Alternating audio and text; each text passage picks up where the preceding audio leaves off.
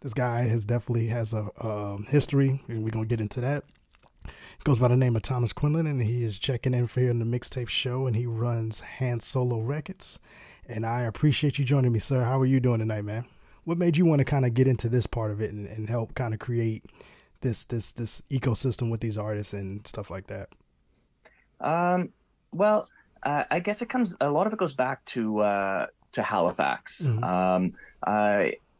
I got into the music from there at one point back in like about the mid 90s. Mm-hmm. And I just found that the stuff that they were doing from there was very creative, coming from like a smaller area. Me Mm-hmm. being in Toronto, a lot of the people I was kind of seeing and surrounded by were more interested in, I guess, kind of getting that big record deal, Mm-hmm. that it seemed conceivable coming from Toronto, Mm-hmm. but in Halifax, I think, it didn't, it seemed much further away. So a lot of the people out there were kind of making music that they wanted to make and wanted to hear, and seemed to step in because, before I was doing, the record label, and even I guess during a lot of the record label, I was also, wrote a lot of like hip hop stuff Mm-hmm. for magazines and things.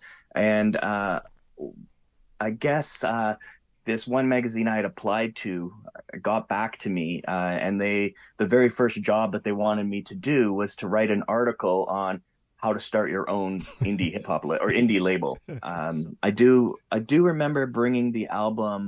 Like I wanted to try to get it out as far as possible.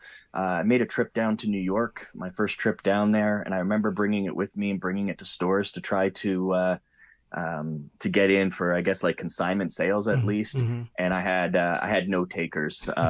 People would put it on in the store and they'd be like, what are these guys rapping about? It wasn't like that. Yeah. Yeah, this 1996, is 90s. Yeah. 97. It wasn't, yeah, Yeah. it wasn't that rugged, New York kind Yeah. of style. It Yeah. was like, people rapping about, listening to the radio in Halifax and stuff. Like, yeah, quite Yeah. quite different. But I Yeah. was kind of disappointed from that. That Yeah. I just, Yeah. New York, birthplace of hip hop, and Yeah. no one cared. Yeah. You didn't walk in there with the latest Mobb Deep album, right? So Yeah, yeah, exactly.